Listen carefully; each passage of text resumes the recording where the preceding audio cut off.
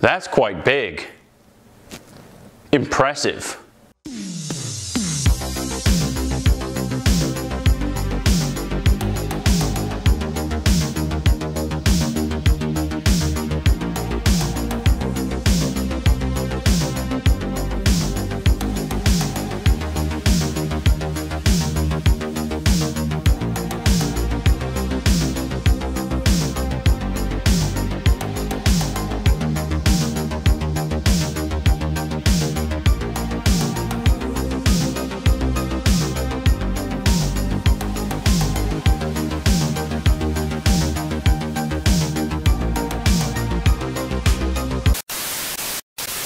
Hey everyone, what's up? So this is my dodecagon project, which is a huge nanoleaf like device which is made from combining 12 PCBs together at a certain angle to make a dodecagon shape. The goal for making this project was simple. I wanted to make a huge nanoleaf like setup with PCBs. Previously, I've made this similar version which was small. So I wanted to enlarge that project. So I created this dodecagon PCB, which is the version 2 of that previous project. You can download the code and other details about this project from this project's page. Link is in video description. Now without wasting any more time, let's get started.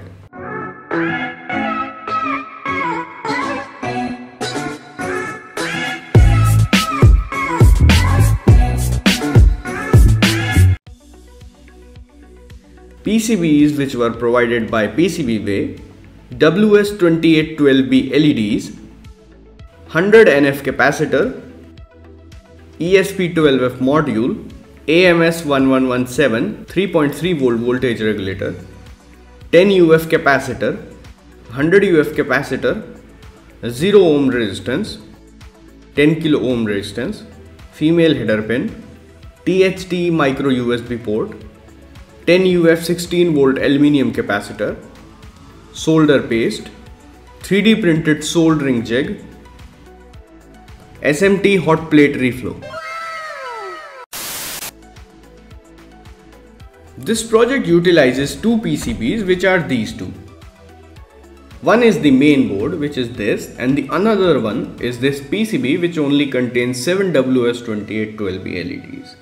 This is the main board which contains the ESP12F module along with 7 WS2812B LEDs. The main board generates the signal for the first WS2812B LED through the NZR communication mode. The first pixel obtained the data from ESP8266 via this D-in port and then send the 24-bit data to the second pixel via its D-out port. The main board contains 7 pixels, so when the data reaches to the 7th pixel, we add another PCB on the main board, which adds 7 more pixels to this setup. The data then transfer from the first PCB to the second PCB, and so on. This is the second PCB that we're gonna need. It doesn't have an ESP12F module soldered on it, it's just a breakout for 7 RGB LEDs. My idea here is to solder 12 PCBs together in this arrangement. Each PCB will get soldered to each other at an angle of 150 degrees, just like a classic dodecagon shape. So overall this project required 12 PCBs, 1 main board and 11 LED breakout boards. But buying 2 different PCBs will cost more. So I prepared this setup in such a way that if I need to use the ESP12F on the bottom side, I have to add a 0 ohm resistor here, which connects the D-in port of the first LED with the GPIO12. Because of this, we only need to add ESP12F to the one board and the rest of the PCBs can be directly soldered with the WS2812B LEDs without changing anything. Here's the schematic of this PCB. After preparing the PCB for this project, I sent this to PCBWay for samples. Why PCBWay? Well, because their service is top notch and great. I placed the order and received these cool looking PCBs in just a week. I have to say, the PCB that I received were nice as expected. PCBWay, you guys rocks. PCBWay offer large variety of services which include PCB assembly, flexible PCBs and even 3D printing. Not just any 3D printing, metal 3D printing. Check out PCBWay if you need great PCB service for less cost. After receiving the PCBs, it's time to start the assembly process. To prepare the first PCB, which would be this main board, I first applied solder paste to each component's pad, like this.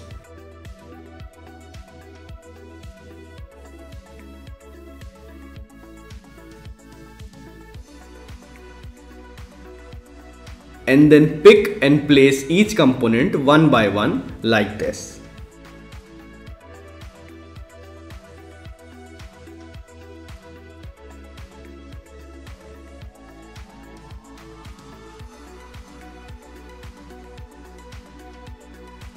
After this, I turned on my DIY SMT soldering hot plate, which is a ghetto hot plate for reflowing PCBs. I placed the PCB on it and let the solder paste melt. This whole process took hardly 5 minutes and the end result was this PCB. Now we need to add ESP12F on the bottom side with the soldering iron because we cannot use our hot plate for this task. We first add ESP12F in its place and then add AMS1117 voltage regulator along with 10 UF capacitor and 100 UF capacitor and also 0 ohms resistance.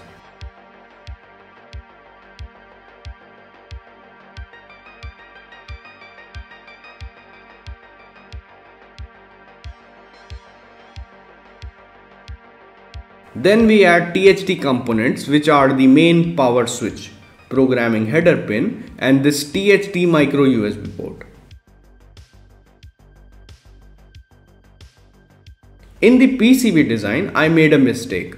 The micro USB pad are right now on the top layer of this PCB. It needed to be on the bottom side. Now, because of this mistake, when I place the USB on the bottom side, its polarity inverts and the positive became negative and the negative became positive.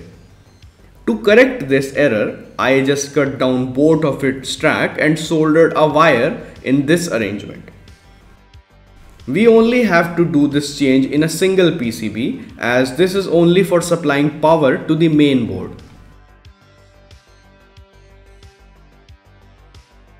After preparing the main board, we need to make other 11 boards which will only have 7 WS2812B LEDs and 3 10NF capacitor each. We first gather all the components that we need, which are 77 WS2812B LEDs and 33 10F capacitors. We start first by placing the solder paste to each component pad one by one. For such a task, a stencil is mandatory, which I didn't get because I'm such an idiot. Anyways, this project required a total of 12 PCBs and 11 of them are breakout boards for WS2812B LEDs. So we need to reflow all the 11 PCBs one by first applying the solder paste to each component pad and then placing the LEDs in their assigned place and then reflowing this PCB all together one by one.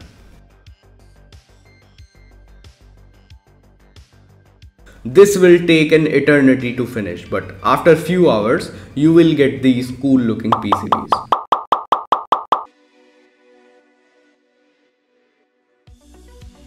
Now, before the final assembly, we need to first check each PCB as they might not work because I probably have not applied solder paste properly to each pads. Note to self, use stencil in these kind of projects. To test each board, I prepared this setup, which consists of an Arduino Nano connected with a push button. I have uploaded a button cycler sketch which changes the color of WS2812B LEDs on button press. We have to manually solder VCC, ground and D in port to 5V ground and D6 of the Arduino Nano board. Then we provide supply with a micro USB cable and then press the button. If the PCB is shorted, the setup won't work, and if it does work, This means our setup is perfectly soldered, and now we need to remove the wire from this PCB and test the other PCBs. This will also take time. But after checking all the boards, all that left to do is the final assembly. The shape dodecagon has 12 sides. The internal angle between two sides is 150 degrees. To solder this setup at a proper 150 degree angle, I modeled this jig in Fusion 360 which hold two PCBs at an angle of 150 degrees. By putting the jig at the both sides of two PCBs, we can securely connect two PCBs together and solder them by adding solder wire between their two soldering pads. This whole assembly process involved me putting two PCBs together and connected them by soldering their pads together. No glue is required here. The PCBs are being held in their place by solder joints.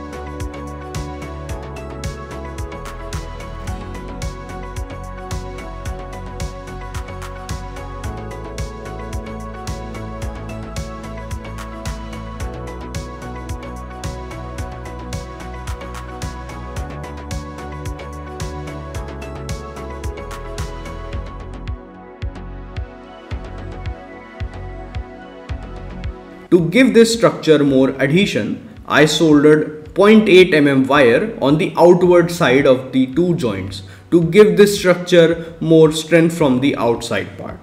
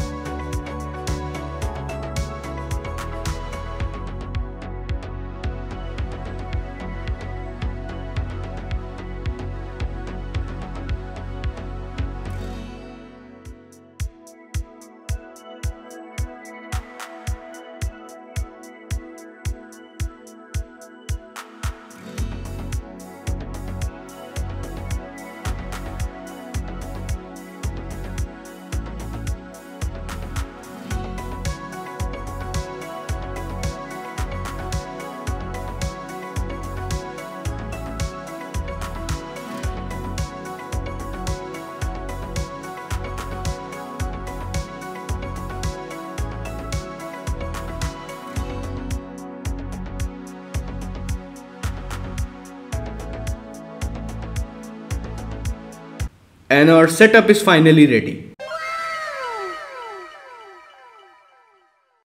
and it's huge, like really huge. Making this kind of stuff with PCB is possible, but it's not durable. This structure is so fragile that if I drop it from this table, the solder joint might tear off and this huge dodecagon will be destroyed. Anyways, let's flash some sweet code in this setup. Now, I will first upload this code to this setup, which is actually an hello world code of WS2812B LEDs. For uploading the code, I will be using my Node MCU programmer, which is actually a Node MCU whose ESP8266 module has been powered down, and we are using its CP2102 chip. For detailed version, check out my previous video about this process. The Node MCU setup has these breakout points that will connect it with the ESP8266 module. 3V to 3V, ground to ground, reset to reset, GPIO 0 to GPIO 0, D3 is the GPIO 0 on Node MCU. TX to TX and RX to RX. I added jumper wire between enable and ground pin of Node MCU. This will turn off the ESP8266 of the Node MCU, and our external ESP8266 will get connected with the Node MCU CP2102 chip. Connect the Node MCU programmer with the ESP8266 board. Open Arduino IDE and plug the USB on the Node MCU. Then go to the tool menu and select the Node MCU board that you are using. Select the right port and hit upload. After uploading, go to the serial monitor and hit the reset button on the Node MCU setup. And as you can see, our setup has been connected with the smartphone. Now copy this IP address and open it in your web browser, and bang! Our setup is now working.